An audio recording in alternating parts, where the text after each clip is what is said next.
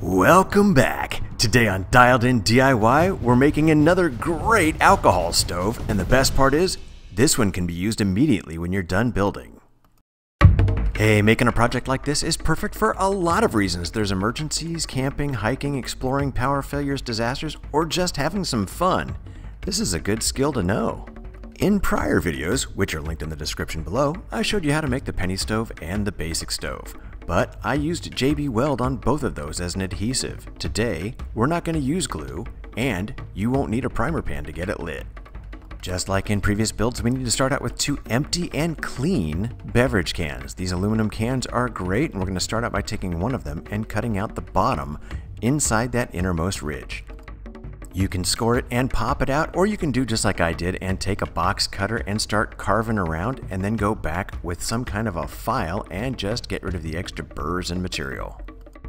I have found that these two steps actually work out much better when I do it before I cut the sidewall out of the can, because the next step is making the height of the burner that we're going to use itself.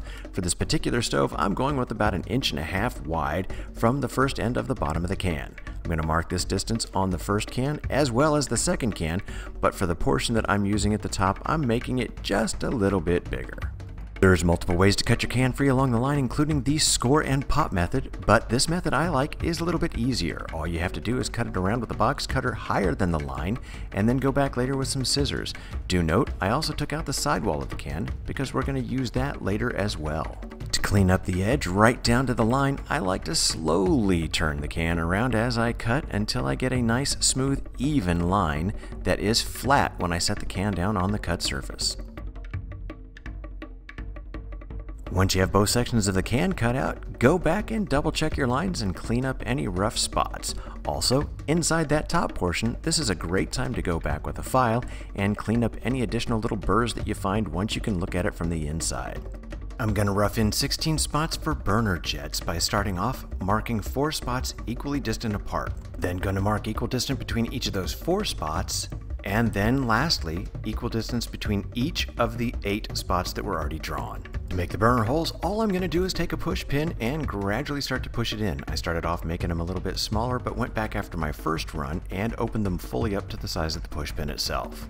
Cool user tip: if the tip of your pin is not quite sharp enough to get through easily, grab a sharpening stone or a piece of sandpaper and file down that tip. Once it's a bit sharper, you'll find it goes through the can quite a bit easier. With our burner holes complete, we want to go back and start building the inner wall of our stove itself. In order to do this, we need to get a section of that can that we took out that's just a little bit wider than the higher portion of our stove. In this case, I'm going to mark off a spot that's about 1.7 inches wide because this is the height of my inner wall for my can. I'm going to carefully cut to make sure that I've got a clean line on both sides of this so that it's nice and smooth and we'll get a good seal once everything is put together. We're going to roll that inner wall back into a tube and set it down into the ring in the bottom of the can and get it sized just right so that it fits quite snugly. Next, we want to mark the 2 spots on the inner wall where the end pieces overlap. When you unroll the ring, you're going to find the midpoint and then mark that on both of these 2 ends. Go ahead and grab your scissors and cut halfway down each of these lines to the midpoint section as shown in the inset picture to the bottom left.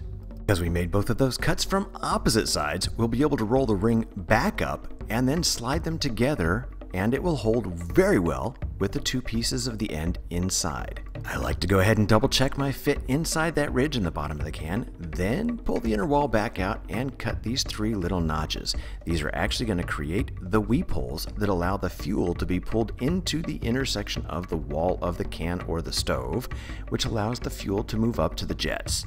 Go ahead and put the inner wall back in and make sure you can see some opening at each of those triangles. Using the leftover portion of the sidewall of the original can, we're going to cut some shims. They don't have to be exact sizes, we just need these to be able to fit down in between the 2 cans to help us slide them together.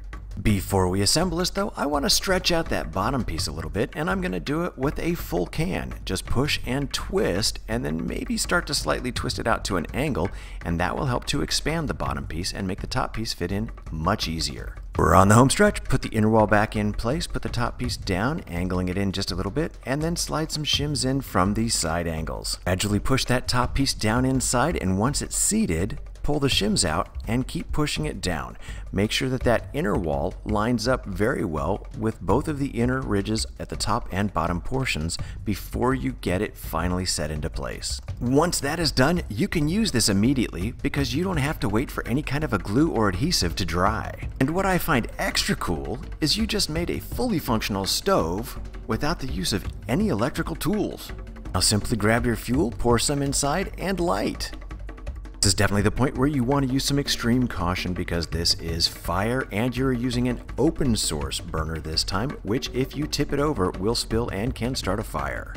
Hey, here's a fun little extra for this build. I cut the bottom out of another can and used that to cover the opening to the stove. That helps to force the fuel up and out the jets. Please note that I'm doing this test on a stone, which will disperse heat, and I have a fire extinguisher at the ready. You always want to use this in an area where you don't have to worry about something catching fire. In my next test, I'm using about 15 ml of the 90% rubbing alcohol because I wanted to get an idea of how long this will take to burn. Here's an extra user tip. If you apply a little bit of heat to the outside bottom of the can, it will help to vaporize the fuel quicker and get it up to the jets. I have found that this burner type is very versatile and very functional. I love the fact that it's so easy to light. In fact, this 15 ml that I put in here for this test ran a full 9 minutes. That's a good burn. Thank you for watching. Please press like and then subscribe. There will be more dialed in DIY to come.